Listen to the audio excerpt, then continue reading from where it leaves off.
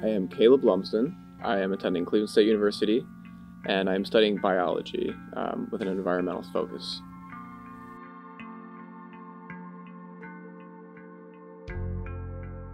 My passion has always been nature in general, and I've always been a fan of the Cleveland Metro Parks.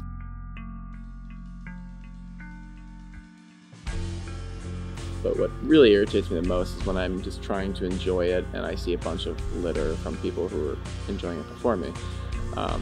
And so this has kind of been something I've always wanted to do, and the opportunity presented itself. I jumped on it, and I was very excited to get started.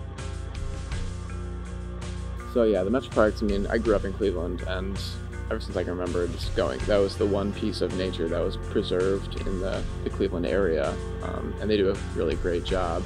And unfortunately they do everything they can, but it's not always enough to combat the people who are littering, so I figured I'd help out because they're near and dear to me.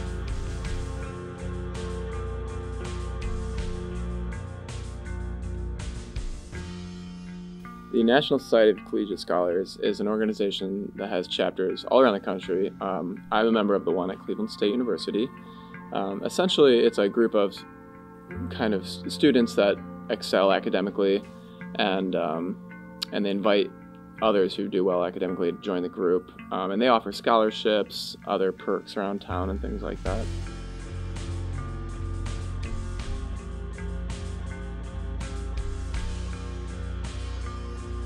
So it started off as applying for a scholarship through the National Society of Collegiate Scholars for a project proposal that I had to submit through them. And they would award a scholarship and funding for the project that you proposed. So what I did was I just applied online, made a good project proposal. They got back to me and said, "Congratulations, here's your scholarship and the funding for your project."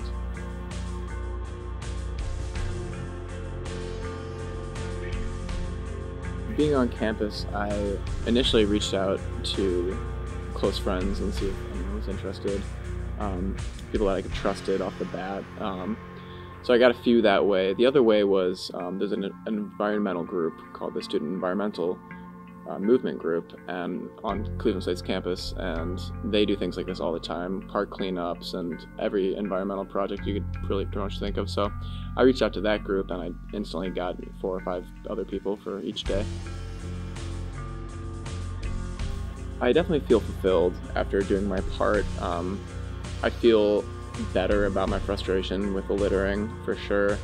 It also feels good to organize a group of like-minded people in general and give them the opportunity to feel this way too. And I feel a sense of fulfillment for that as well.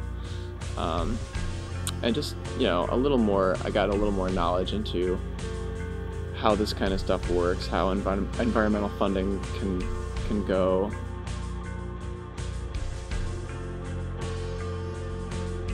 I think the Metro Parks are certainly better off than before I started the project. I know it's a small drop in the ocean, but kind of just starting a wave of getting a bunch of people to do this, maybe other people will be inspired to do similar projects in the future, and we can all come together and help the parks.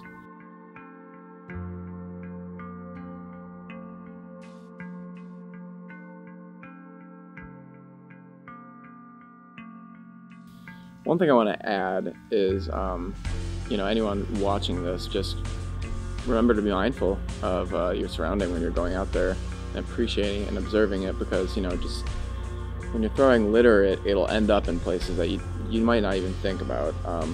Like even if you're in the city and you toss a piece of trash that could be airborne any second, it'll end up in a pond or where it'll be caught by trees, and that'll affect all the wildlife there. We saw a piece of plastic that ended up in one of the ponds that had pinned down a snapping turtle and suffocated it.